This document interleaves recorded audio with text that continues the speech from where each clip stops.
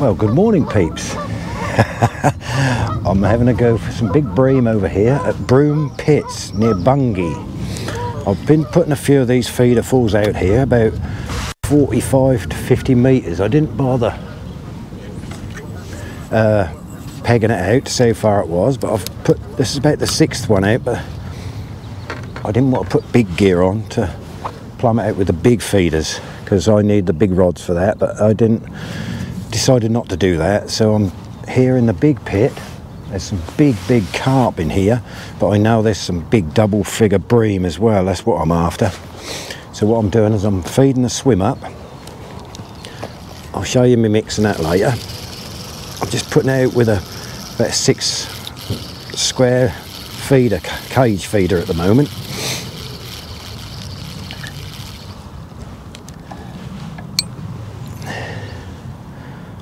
Got a full mixture of stuff in here. I'll show you what it is a bit later.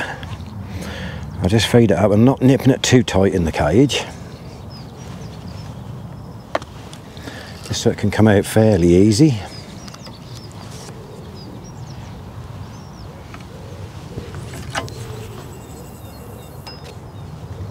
Oops, that one was a bit to the right. Right, I'll carry on feeding it up and I'll be with you in a minute to show you what I'm using. That's the size cage I'm just putting out with at the moment. It's 1, 2, 3, 4, 5 square cage feeder. I'm just going to put a few more out before I start fishing. Whoops, there we go. That's better. I'll put a few more out. So I made it a little bit on the stodgy side, so I'll leave it out for a few seconds while emptying the feeder.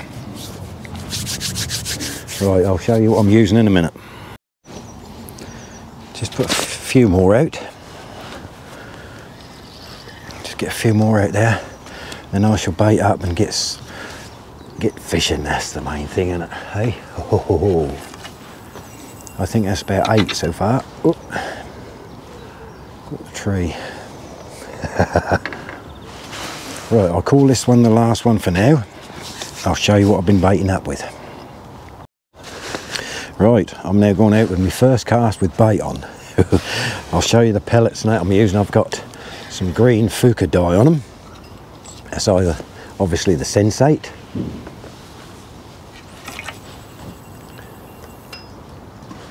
Right, let's see what that brings today on the first cast.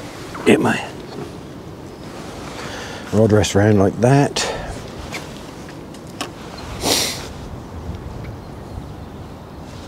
And here we are. We're fishing. Get back to you in a minute. Everybody's little favourite friend is here. Little Robin, I'll just give him a few pellets. Oh, there's another one coming. There's another one over there, look. There's 2 of them. Hope they're not going to fight. Right, let's show you around the lake.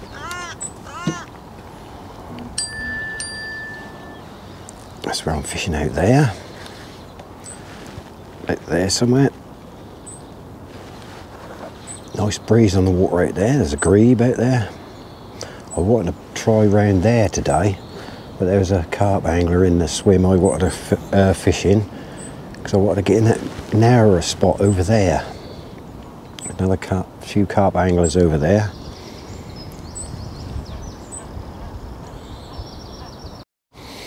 Right, my mix is some ordinary ground bait, and I had a half a tin of sweet corn left over from tea time, so I put that in.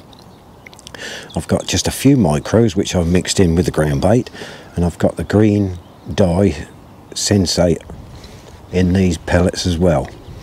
So let's see what that brings us. I've got my stopwatch running at the moment. You can see this. That's now on the 3rd cast. Nothing yet. It's 10:55. So I see that tip go round.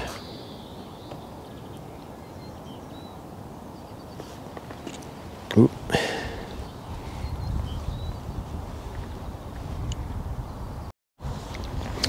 Well, peeps, 0 zilch. I haven't even seen a touch. I think the only touch I see was I cast out once, hit the water, and as that was going down, I was waiting for it to go down. I felt a little thing like that. Could have been, you know, obviously caught a fish on the way down, but nothing to report to yet.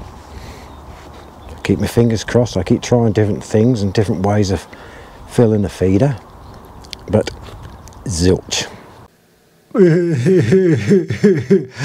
Blankety blank, blankety blank.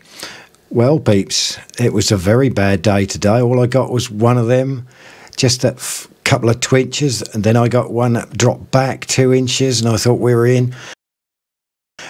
As it went, I grabbed the rod, and off it went. You know, and that's how it is, and boom. So I've had enough. Bye-bye. I'll catch you again. Bye-bye for now.